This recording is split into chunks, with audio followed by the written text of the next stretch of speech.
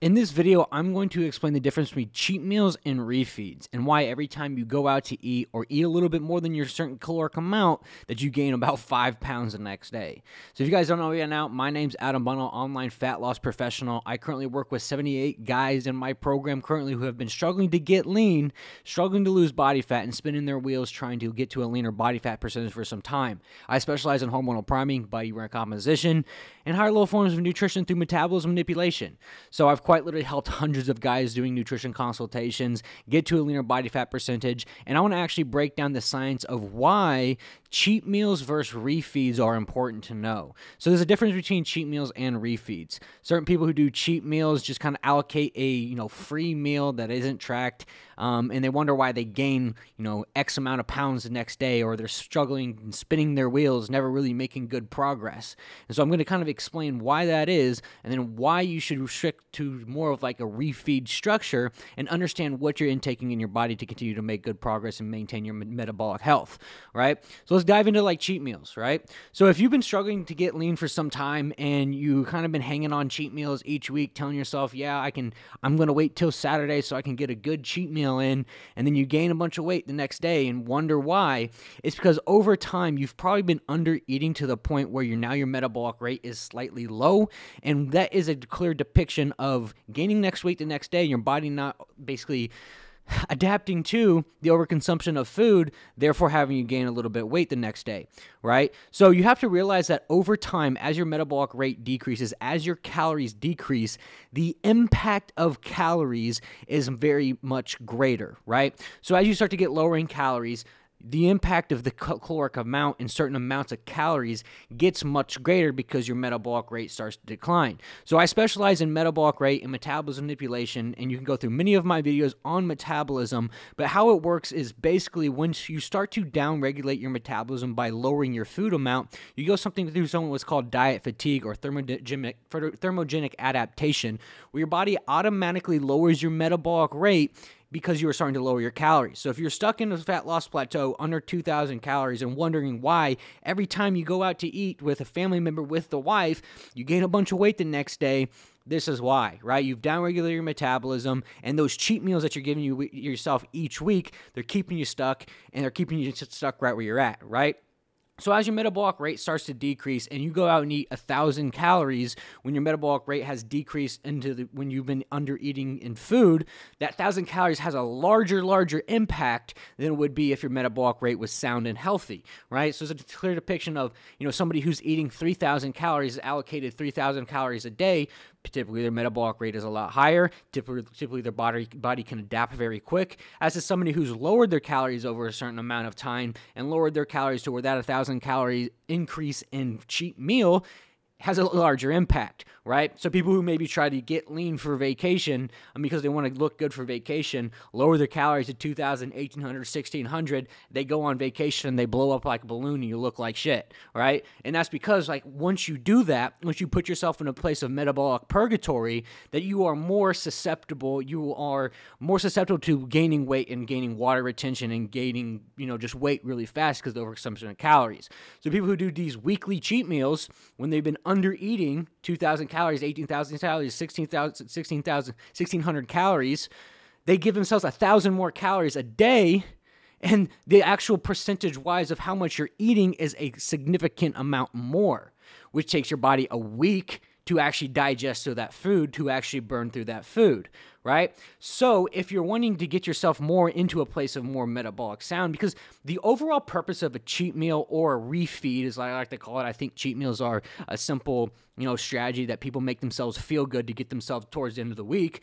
But what a refeed is typically meant for is to keep your metabolic health in check, right? So think about it like this. Once you increase food in the form of usually carbohydrates, because carbohydrates support main body functions like breathing, blood flow, sleeping, and organ function, which is tailored to 60% of your metabolism, which is the basal metabolic rate.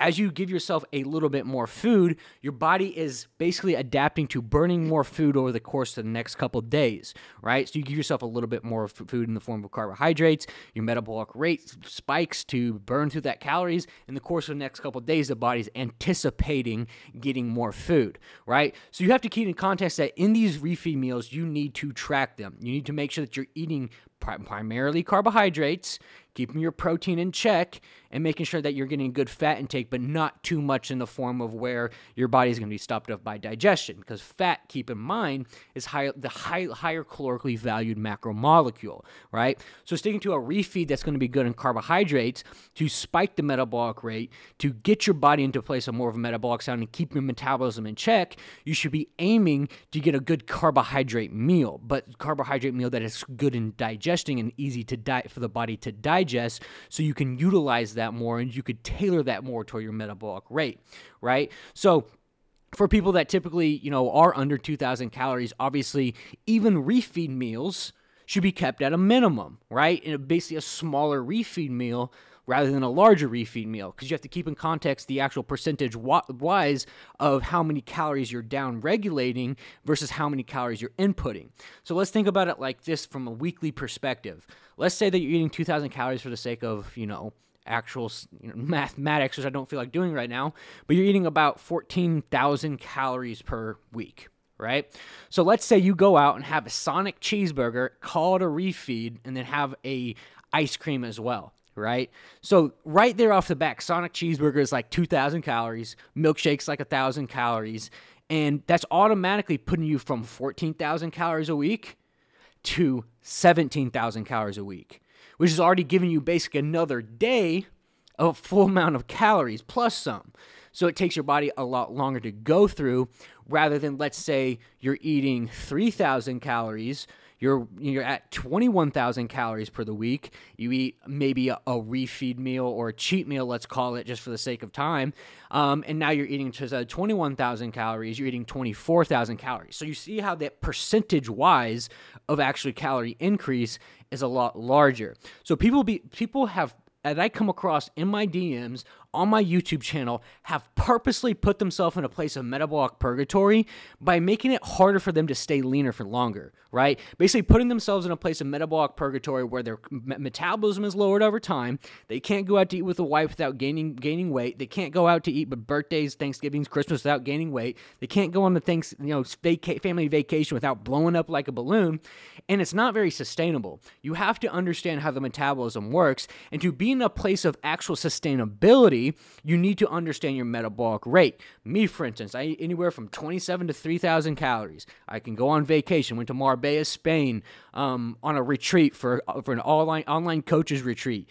Came back, same physique that I had when I left. I go out to eat with friends, same physique I had when I left, because I put my place in a more versatile form of a metabolic rate, right? Rather than you guys putting yourself in 2,000 calories to 18,000 calories, now your metabolic rate is at the rate of a teenage girl, and you're wondering why you can't lose weight, and you're wondering why you bounce back in weight constantly, losing 20, gaining 20, losing 20, and this is going along for, a majority of your lives, right? And the truth is that, there's way too many people out there that don't understand what, your metabolic rate and how it tailors to calories in versus calories out, and they will die thinking that they can just go and do a bunch of cardio and eat a little amount of food, and that's why they're stuck, right? So, anyways, the overall difference, what I'm trying to explain between a refeed and a cheat meal is that refeed is more calculated.